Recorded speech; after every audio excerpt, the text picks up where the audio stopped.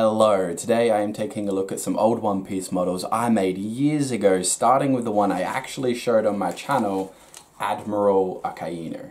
I'll be upfront, this model is shit and I don't like it. There's a reason you don't see him standing on my shelves, and it's because he doesn't actually stand at all, really. You see, I started making these guys in 2014, so before the Darth Vader model, and you can really tell it's old because it doesn't hold up.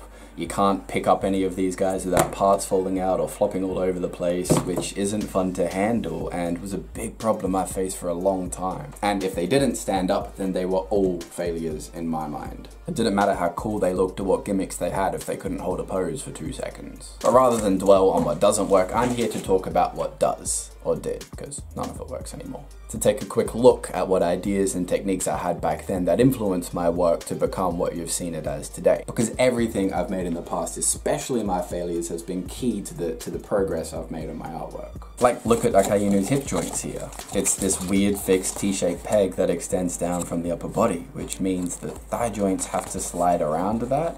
And because it's so short, it just made it too easy for the legs to fall off. This was a terrible idea, but I didn't know that for sure until I had tried. I also just made the joints way too small back then, which is a big factor as to why they're so loose and they don't really stand up well. You really do want to make the joints as big as possible for the part that the joint is going to be moving. AKAINU, who is 32 centimeters tall by the way, did not have big enough joints. His hip joints were the same size as Goku, for example, and his elbow was basically the same size as Joker, both of which are like half his size. So this was never gonna work. And it also meant that he wouldn't have a waist joint either. But other than that, the joints were pretty much made the same as I do today, just less structurally sound, of course. Looking at the rest of him here, there's nothing too innovative or complex in the shape, but I do appreciate the simplicity. The torso is basically a big wide box with the limbs being long, slim cylinders, and that works well for his character. It conveys the basic shape of his build. With the detail in the drawing on the neck and face area being really quite good. I do like it, and the proportions work well too. The sculpting on his chest is really solid, and yeah, I do like it. Of course, he does have this simple flat face that I did for so long, which I do think is a pretty effective way to make a face simple and quickly. I still like that too. Fundamentally, I do think this looks alright. It's very recognizable as the character and a passable 3D drawing. The issue is just the build quality. Everything's loose, falls out, and isn't very satisfying to fiddle with, particularly the coat. So he's in the same pile as Vader. Cool, but needs an update. However, I have glossed over the biggest feature of the model, the magma arms. In both of his forearms, he has the same gimmick as Superman's laser, only this time it's colored to look like magma. It's a lot of paper coiled around into a tube, so when you pull at the end, it actually extends out, looking like he's shooting lava from his arm. A technique I have been using for over a decade to build in gimmicks that portray a character's powers. In fact, it was One Piece characters like Ace and Smoker that inspired me to make my own toys out of paper in the first place over 13 years ago, so I could incorporate a technique just like this one to represent their powers. Because the action figures weren't doing that, so if the little 11-year-old me wanted it, I had to do it myself. And on his right arm, I actually made these big layered magma fists. You see, this one on the outside looks pretty cool, where it's basically just a cube drawn like a fist with some rounded edges, and then 3 fire pieces of paper. 3 pieces of paper just drawn and cut out to look like fire. But then inside that, it's actually layered, like, so it comes out, and then you have a smaller magma fist that's drawn in a different style. And then inside that one you have an even smaller magma fist that's drawn in another style. And then around that you have his actual hand. And I think the idea behind these removing like this was so I could have them like shoot off like it was some kind of meteor shower. But the best part is this smoke part. This is perfect. Like, this is such a great idea, and it's simple. It's just 3 layers of smoke attached by 2 joints here, so it can rotate out like this, and then you can actually have it flowing that way too, which was how I achieved that opening animation in my AKAINU video, which you should check out. I think that's a really cool animation.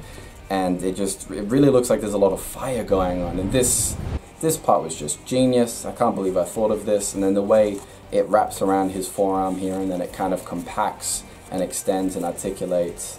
I could use this piece today exactly the way it is now, and it hasn't even broken or anything over time. It's just really, really cool way to convey smoke. Oh, and if you see that animation, you'll see that there's like little pieces of fire flicking up from it, and that's just, I actually had like drew flat pieces of fire, separate pieces that I would like have to extend upwards as I was animating it. So everything is practical effects to portray his fire. And the final thing I wish to go over is the height. AKAINU is roughly 32 centimeters, really freaking tall. Doflamingo is about 33, which makes them both taller than Thanos and shorter than Katakuri.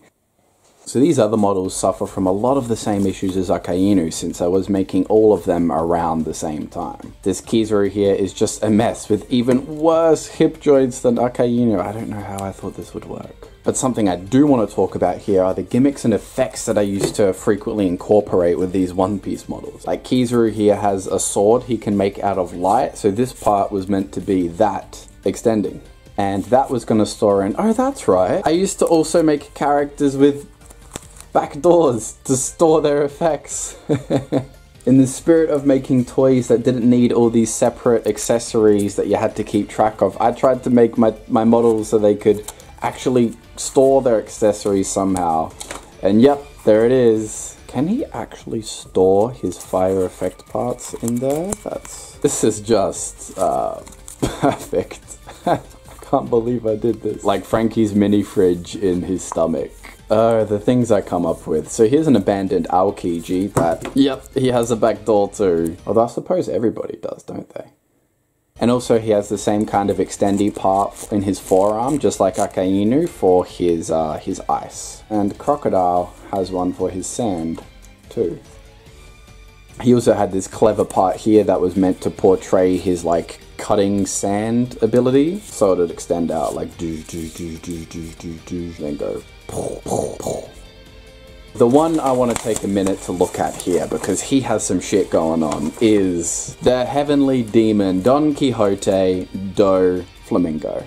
I threw every single gimmick and idea into this model. First and foremost, he has the fully articulated fingers that, and was actually the first model to incorporate this feature, and I've been doing it the same way ever since. So that started here with Doflamingo. Pretty cool face sculpt here with the tongue hanging out and removable glasses, I believe.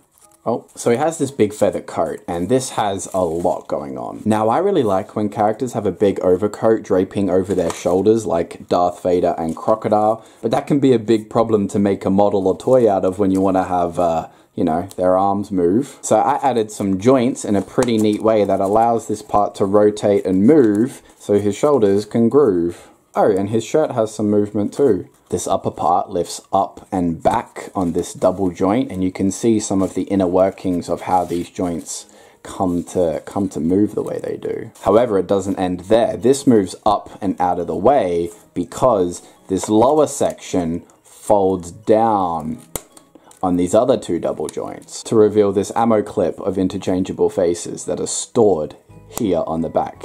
And at the bottom we do have his little pistol too, because he seems to always pull it out of thin air. These were the lengths that I went to ensure that every accessory I made for a character could be stored on the model. I love this so much. This is the model I want to remake the most, just to do this feature properly. Oh, and he has like a little kickstand to support his weight, which was some incredible freaking foresight, because god did he need it. And this white beard was just here to show you how ridiculous I used to be when making the joints. For years this was how I was doing things, just randomly sticking parts together until it felt solid. A far cry from the very refined and streamlined frames and joints that I do today. In conclusion, all of these models are old, outdated failures in the same pile as Darth Vader. And that's really cool. It's cool to see how far things have come and how the ideas that I use today were already being implemented first over 4 years ago. I mean, AKAINU's smoke effect is totally something I'd do exactly the same way today. Blackbeard's face was the first time I'd ever done a three-dimensional face with a proper nose and eye sockets, laying the groundwork for how I make faces today, such as Thanos and Joker, which I think are exceptional. And Doflamingo was the very first character to have fully articulated fingers. And the way I made his hands back then is exactly the same way I still make their hands today. That's incredible. So these models are really valuable pieces of art and a reminder of where and why I began, and probably more precious to me than my successes. I thought in a different way when I made these, and I wouldn't actually be able to recreate them now because I'm a different person now and I don't think that way anymore. And that's pretty cool. Thank you for your time and attention. I hope you enjoyed this brief retrospective on the models I made from the single biggest influence on my artwork, One Piece. So comment below your thoughts. Oh, and speaking of comments, I'm bringing back an old segment that I used to do called Comment of the Week, only now I'm adding Question of the Week too. I really appreciated and enjoyed reading all the comments in my previous few videos, and so I wanna show that here by addressing them directly. So yes, I used to actually make Luffy's arm stretch by using the same technique for Superman's heat vision, incorporated the exact same way as AKAINU's magma arm that you saw in this video. And a shout out to this comment from Ben Martin for just making me laugh. And here's some others that I liked too. Okay, that's it. You'll see me next time. Bye-bye.